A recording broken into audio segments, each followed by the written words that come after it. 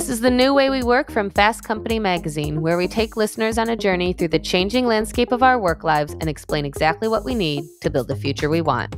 I'm Fast Company Deputy Editor Kate Davis. Season 10 of The New Way We Work starts with new episodes in February, but in the meantime, there will still be new content in this feed each week, starting with this conversation I had earlier this month with Fast Company editors Lydia Dishman and AJ Hess about the right and wrong ways to set goals and why so many people make New Year's resolutions, yet so few people follow through. Take a listen. Hello, and welcome to Fast Company's first LinkedIn audio event of 2023. I am Kate Davis. I'm a deputy editor at Fast Company, and I'm also the host of Fast Company's podcast, The New Way We Work. I am joined with AJ Hess, who's a staff editor for our Work Life section, and Lydia Dishman, who is our senior editor for growth and engagement. Hi, Lydia and AJ. Thanks for joining me. Hello. Hi, thanks for having us. Happy New Year. We can still say that. Yes, exactly. Well, you can say it for the whole month of January, I think. So it's the second week of January, and by now, many people have likely to have already dropped their New Year's resolutions. In fact, while about half of people make some kind of New Year's resolution, only 8% follow through on the goals that they set in January. As you both know, New Year's resolutions and goal setting are incredibly popular topics on Fast Company, especially this time of year. And we have a huge archive of articles around these topics that we'll share throughout the chat today. So the question is really, what's the right way to set goals? How do you keep your New Year's resolutions? And what are the common mistakes that people make? So first, before we get into like all of our vast archive of knowledge around this, Lydia and AJ, do you make New Year's resolutions and do you stick to them? I do not make New Year's resolutions simply because I don't like to be pinned into turning that particular calendar page. And I'm going to go a little corny here. I remember that there was a motivational poster in one of my classrooms back in the day that was, "Today is the first day of the rest of your life." And being the resolute optimist that I am, I like to think that each day is an opportunity to set new goals and not necessarily resolutions. So I sort of have a rotating list of goals that I try to hit all throughout the year, but not one big thing that I resolve to do on January 1st. That's spoken like a true expert who's been covering this a lot, because that's actually some of those like setting smaller goals throughout the year. Doesn't have to be January 1st. Some of those things are some things that we're going to get into because those are really good guidelines to, I think a lot of people are like, oh, it's January 1st. And so now I have to do this. Like, guys, it's just a made up day. You can do it any day. Mm-hmm. Exactly. Yeah. Time is fake. And while Lydia may represent kind of the best of these behaviors, I think I often represent some of the least productive resolution setting habits. You're like, become a better person. Like those. Yeah, I'm going to run a marathon. I'm going to, drink 5 bottles of water a day, right? And I can say, I set some goals that I've already kind of fallen off of. I said, day 1, I'm going to delete TikTok. And here we are, day 10, I haven't deleted it yet. So while I'm definitely using it less, I'm definitely among the group of people who have seen firsthand how their resolutions aren't always followed through on. You really are kind of the classic example, right? There's a lot of like spirit around, like, I'm going to make this big change.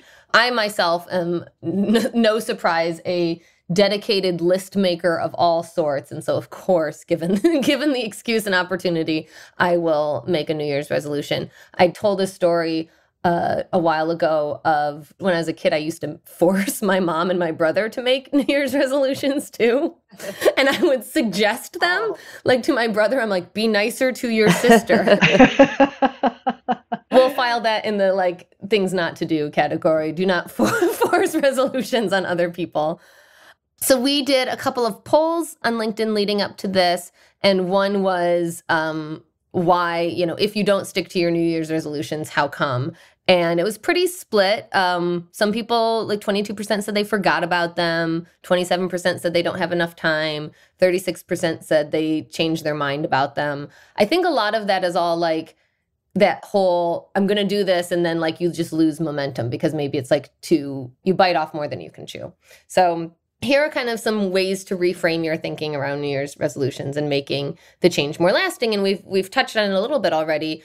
The idea of like setting small goals throughout the year. So kind of what it sounds like you do, Lydia. So instead of attempting a big like sweeping reform, you'll usually be more successful if you commit to like modest, measurable improvements that might be achieved and maintained over time. And that doesn't mean that you can't like run a marathon or like set a big goal. You just take it and you break it into kind of smaller milestones, and you consider like setting those smaller goals throughout the year. So it's not like, I set this goal on January 1st and by December 31st, I will have done it. It's I break this goal into smaller things and I have check-ins in February and March. I keep like coming back to it and checking in on it and remembering it. And the other thing that I kind of related that I recently read that I really liked about this kind of idea of like smaller changes is Anne Friedman's newsletter last week. She talked about turning up and turning down. So instead of like thinking about like what big goal should I have, you look at the things that you're already doing and what thing do you want to do a little bit more of, devote a little bit more time to, and what do you want to do a little less of and, cut out. So AJ, if it's like you spend too much time on social media, maybe it's like setting a timer or something of like, I will only let myself waste 15 minutes a day on TikTok or something. So it's exactly. Like, a little less of this. I'm exercising 2 days a week, I'm going to add in another day, or I'm going to add in another few minutes or whatever. So it's like small adjustments seem a lot more obtainable. Yeah, no, I completely agree. But I mean, also, it's not that hard to delete that app. You can just delete it. How many seconds does it take to delete an app? Exactly. That's a very small change you can make. AJ, what you had some ideas on what else we can do? Yeah, I mean, I think just one tool that I have found helpful in recentering some of these resolution practices is reminding yourself why you want to make the change in the beginning. And I think that can also help with setting those resolutions in the first place. So for instance, if your goal is to stop smoking in the new year, you would remind yourself that, maybe I'm doing this so I can play softball with my kids without getting winded. Or maybe it's I'm getting healthy so I can be alive for my kids when they're older, right? I think that's a really good way to ground them. My favorite one when setting exercise goals, I know one thing my mom said to me when I was younger was the reason why, you want to exercise is because you may want to be able to put your luggage in the overhead compartment by yourself one day. Practical, yes. She was raising 2 young girls. I think I really loved that advice. But I think, so often we can get caught up in kind of superficial reasons why we're setting these resolutions, but figuring out exactly why you want to do them, I think is probably a more healthy and more sustainable way to look at these goals. Totally. Because it's also, I think people make resolutions because it's like, oh, I should like lose 15 pounds because like that's what I should do. Like if you don't actually want to lose 15 pounds or have a good reason to lose 15 pounds, then 1, you're not going to stick with it. 2, you're not going to feel very motivated. Mm-hmm. Yeah, I think that just to build on what both of you were saying, it's important to recognize what we're doing for ourselves versus what is motivated like extrinsically or doing things for others, especially when we're talking about something addictive like, smoking or drinking, because I know a lot of people are doing dry January right now. It's best to focus on what the benefit is to you if you are going to personally feel better. I had spoken to a clinical psychologist a while back who worked at an addiction treatment center. And she said that those who professed to getting clean for their kids or for their significant other, while it was admirable, it didn't guarantee success. You have to want to do these things for yourself first, and you really have to examine the motivation for why you want to do those things. Once you find the why, it's easier to kind of keep pace with that goal. And like keep reminding yourself of that why too, right? Yeah, absolutely. Lydia, you have lots of ideas, but give us one of how to keep your New Year's resolutions, how to stick to your goals, what we're doing wrong, what we need to do right. I do think that, if you want to take this moment, if you will, this January moment where you have some time to reflect, perhaps, like, especially after the whole holiday rush and blur, there could be maybe building in 5 to 10 minutes a day for some self-reflection. Think about how your day went and think about, as you were quoting from Ann Friedman's newsletter, what do you want to do more of and what do you want to do less of? If you just assess your to-do list and feel bad because you did only 5 of the 10 things on there, that's not terribly helpful. But if you look at the 5 things that you did do and say, okay, well, this I really felt terrific once I completed it, and then break out, why did that make you feel so good? And then you can figure out what you need to do more of. I mean, it's hard to start with a blank page, so I think a to-do list is a really good place to start, and just spend some time thinking about what really motivates you, what makes you feel good when you accomplish it, versus things that, are just kind of a drag and you have to do them, like, laundry for some people who are not motivated by clean clothes. I know I am, but I'm probably in the minority for loving to do laundry. Yeah, but that is like it can't all be like, some things you just have to do and you can't, resolution them away, but yeah, they still need to be done. And on the vein of to-do lists, I'm a huge to-do list evangelist, and I think we can also think about them systemically, right? So you can think about, my resolution is to make a to-do list every day. And I think putting in those types of structures can actually be one of the most powerful things that you can do in terms of the New Year's resolution, because it gives you structure every day towards working towards those things. And listen, I put laundry on my to-do list just so I have something to cross off, right? I'm like, the key is to put make to-do list on the top of your to-do list. Yes, exactly, right? I put morning cup of coffee on my to-do list every day because I'm going to do it anyway, and then I've got the first thing checked off. Yeah, that's good. That's a good motivator. I think we should totally do a LinkedIn audio about to-do lists. I think I did a podcast episode like years and years ago about it. And we've written about it a lot. Like, there's so many effective ways and ineffective ways to do it. And, there was that trend years ago. I think this is when we maybe covered it on the podcast with the whole bullet journals, which just seemed like more, and, they were very like Instagrammable and everything, but they seemed like more work than they were worth, but like people get super involved in it. But yeah, there's simple and effective ways to kind of like remind you of tasks and the best way to go about it. So my next kind of New Year's resolution tip from our past coverage is like creating a plan to deal with temptation, but also setbacks. So author Gretchen Rubin, she's, quite famous and popular. She's written several books. She wrote for us a couple years ago about what she calls the what the hell phenomenon, which is when you have a minor stumble, which you will, like, here's the other thing. As we said, resolutions don't always have to start in January, but I had a kind of a resolution, a goal to like write more. And so I would write for 20 minutes a day, and every single day. Like, it was write for 20 minutes every single day. Well, this what the hell phenomenon is you're sick or something happens and you don't do it for one day. Mm-hmm. And so then you're like, well, I broke it. What the hell? It's done. I didn't meet my goal. And that happens all the time. The same thing with, your exercise goals. You're like, whatever, you're drinking, you drank one day, you're going to have a dry January and you went out for drinks. Oh, well, now I'm not having a dry January anymore. I broke my streak. Like, if you know that that's going to happen because you're human and things happen, and you make a plan for when the little stumble happens, she said, so Gretchen Rubin said, like, make sure that a stumble doesn't turn into a fall. So you know that you have a plan, and when the like stumble happens, you go right, you pick right up back, and you don't like kind of let yourself say what the hell. I really like that. It also reminds me of building flexibility into these.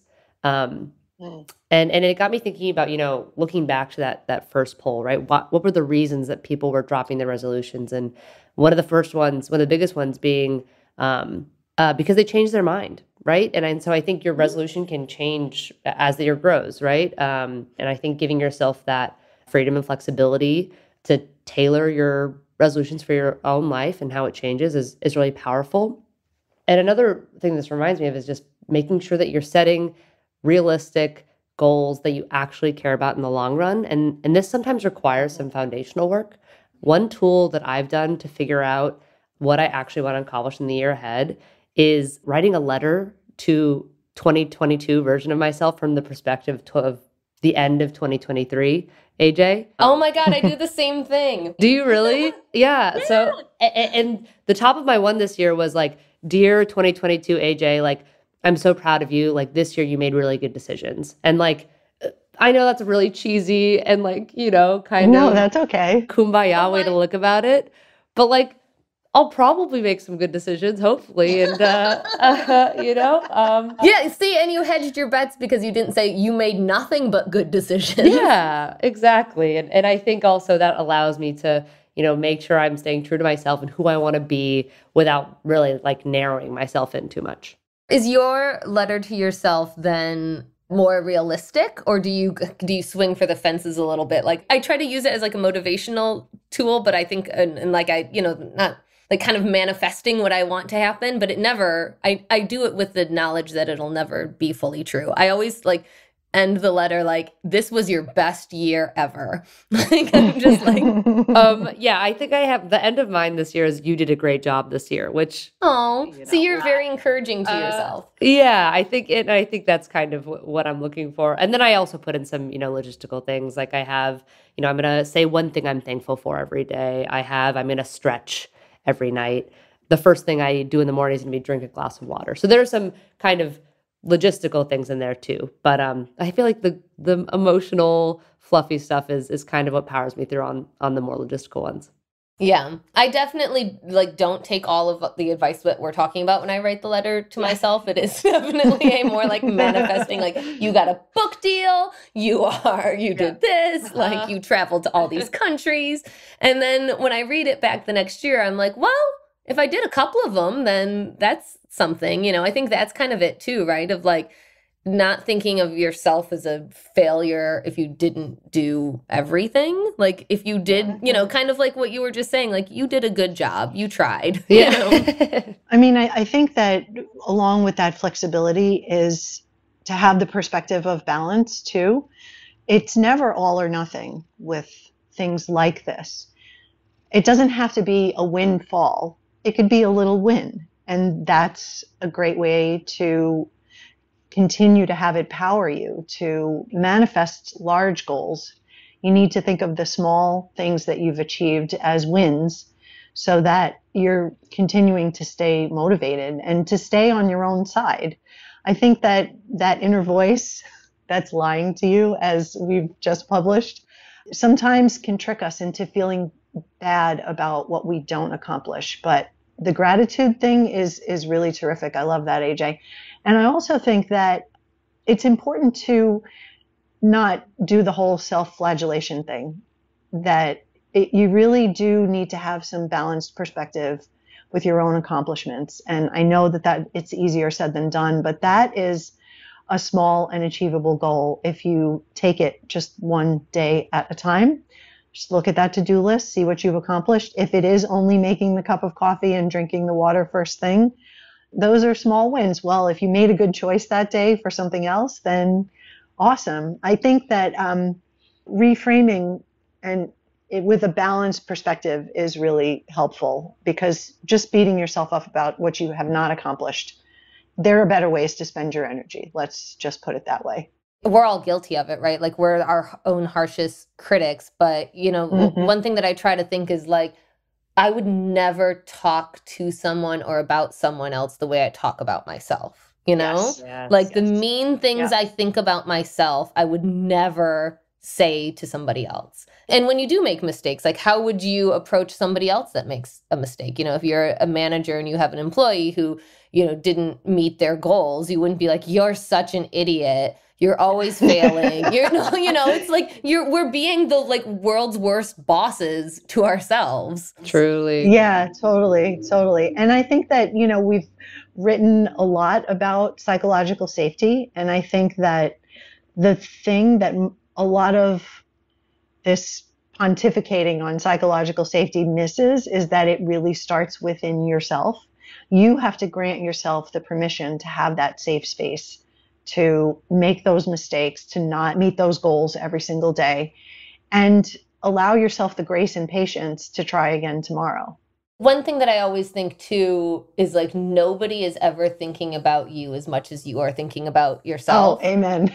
You know, like so true. So many times where I'm like, oh, I really put my foot in my mouth in that meeting, or I sounded stupid or whatever. Yeah. Like nobody else even remembers cares. What you said. You know, yeah. And in that vein, I think it's always really important to set resolutions that are based off your own actions, right? Like I know people will put like, get a promotion in the new year, right? Which maybe there are things you can do to get yourself, improve your career or do really well at work. But ultimately, sometimes things aren't in your control, right? And so I think while it's always good to have those goals and work towards them, making sure your personal resolutions are things that you can actually do yourself. Yeah, for sure. I mean, exactly. Like, especially, this year, getting a promotion might be totally, out of your hands as far as, business reasons and everything. Like, you can only do what you can do, right? One thing I thought about when you were talking about kind of like reframing and like being kinder to yourself, Lydia, is the advice that we've given in many different ways when it comes to like job preparation and wanting to get a promotion, like all of those things, which is keeping a praise document. So literally just a Word document that has when somebody says something nice to you about your work, when you get praised for whatever, if big or small, and then like looking at that and I think you can kind of do that too with accomplishments, right? Because we just got through December where every journalist in the world is doing roundup stories and look back stories. And it's so hard to remember what happened a month ago, let alone 12 months ago. And especially, this is really, really helpful if you're trying to get a promotion, if you're, doing performance reviews of just keeping, we've been talking a lot about to-do lists, but like a done list, I did this, I got this accomplished. So I would really encourage like the two kind of running docs, one of the praise you get to like make you feel better about yourself and as also ammunition tools for job growth. And then to the I did it, done accomplishment, list. Yeah, and it would also help you on the days where you feel like you didn't do well, that everything just went wrong or sideways, and whether it was in your control or not. And if you're feeling low, that's a good time to revisit the nice things that people said about you and the goals that you have achieved. And also that makes me now think that a great New Year's resolution that I'm going to just assign for everybody, as if I have that power, is to like say the nice thing that you're thinking. Yes. Yeah. And I've thought that several times of, throughout the last couple of years is like, don't keep the nice thing to yourself. Like just say the nice thing. Yeah. I have a friend who always says that you deserve a little treat every day. Right? Like every time you you think, oh, that'd be a nice little treat. He's like, once a day, you have to do it. Yep. Just do it. That goes well with, something I think in this was like born out of the pandemic of, like life is short, don't wait to do things, is the whole idea of what are we saving things for? So it was used in the like very simple context of like saving the nice dishes for the nice occasion. Like, why don't you just eat off the nice dishes on a Wednesday and like feel and use and have nice things around yourself? But yeah, like the kind of not waiting. Yeah, little special things. I don't remember exactly where it came from, so forgive me if you're out there listening and this is your idea. But that Lydia's stealing. When you change your password, make it something that you are wanting to manifest. And you have to change certain passwords like on a regular basis, so you're able to kind of update them. But every time you put it in, you're giving a little extra juice to that vision or that goal that you have. And for me, I'm planning a rather significant trip towards the end of this year. And so every time I type in the name of where I would like to go, I feel like, okay, I'm gonna make this happen. And today maybe I'll save like $10 extra and, have that money for when I take my trip or start reading up about XYZ thing that I want to see. And so that kind of gives me a little bit of juice to keep going. Yeah, that's an easy reminder that you have to, because that's the thing, you have to type those things in so many times. I know, exactly. So you might as well make it useful. and happy too. Well, I have another keep your resolutions tip that we have written about a lot. And we also, on one of the most recent episodes of all of Fast Company podcasts, we had all of our hosts together talking. And Casey Affiney, who's the host of the Creative Control podcast, he said that his New Year's resolution was to do one creative thing a day. So, right, that's one that you could definitely slip on one day and then be like, oh, what the hell, I missed it. One thing that he said that he's doing, which is, very consistent advice that we've given in a lot of our articles, is to have an accountability partner or to make yourself accountable in some larger way. So he made himself accountable by posting about it on Instagram, like being very public about posting about that he has this goal. Also, you've seen a lot of the advice of just like having a buddy, like having an accountability buddy where you like check in with each other regularly. So you have to keep yourself on track. I think that's one thing that a lot of people fail at their New Year's resolutions because they, as we said, like write them and then just forget they totally exist. Mm-hmm. I really like that. Do you have a New Year's resolution that you've made in the past that you've kept? I mean, if I did, it was probably so long ago, I don't remember because I quit doing that like a very long time ago. So AJ, this is all you with your to-do lists and such. Yeah, I mean, so I was a college athlete. I played soccer, and when I graduated and all of a sudden didn't have soccer in my life, I made the resolution to never let anyone force me to exercise again, which is a bit of an anti-resolution. But what it meant was that I reapproached exercise in a way that actually made me feel happy, right? So now it's like I can exercise when I want. I've set other ones where I'm like, oh, I'm going to exercise every day or 3 times a week. But the one that has stuck is that no one's ever going to force me to exercise one way or another ever again.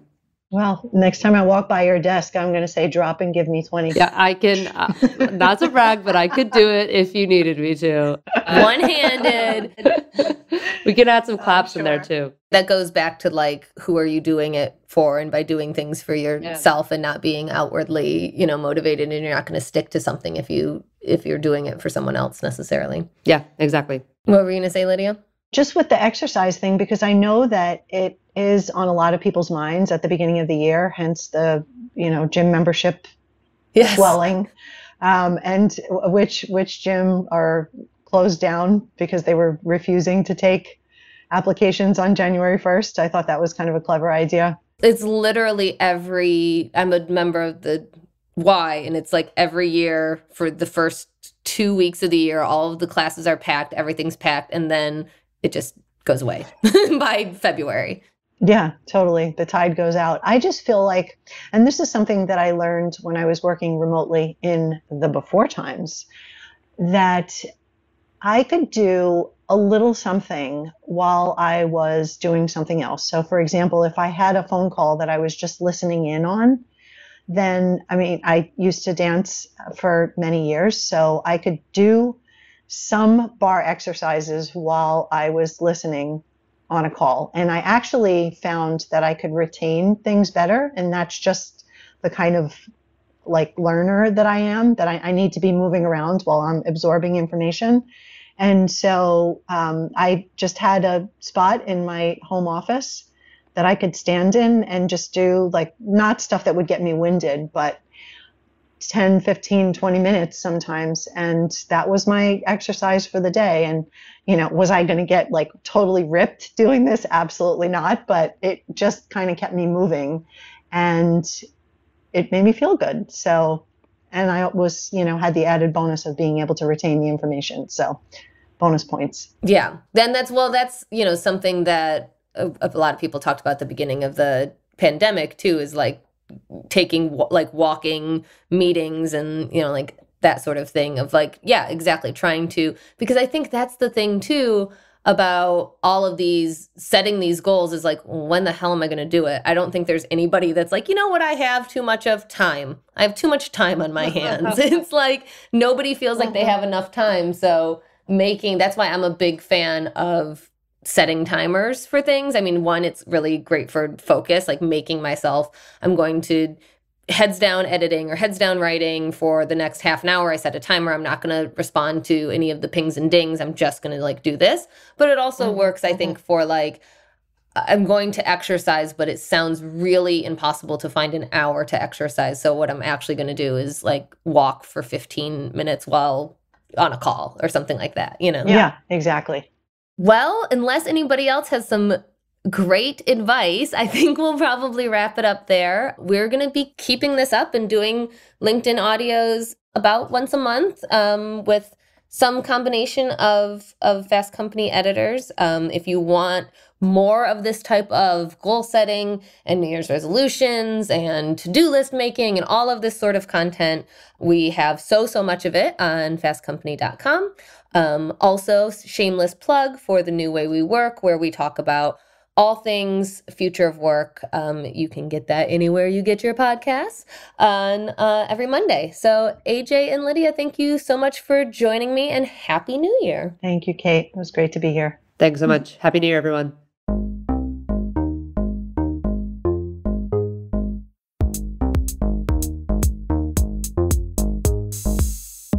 And that's all for this episode. If you're a new listener, be sure to subscribe to The New Way We Work wherever you listen. And if you like this episode, leave us a rating and review on Apple Podcasts. The New Way We Work is produced by Joshua Christensen with editing by Nicholas Torres.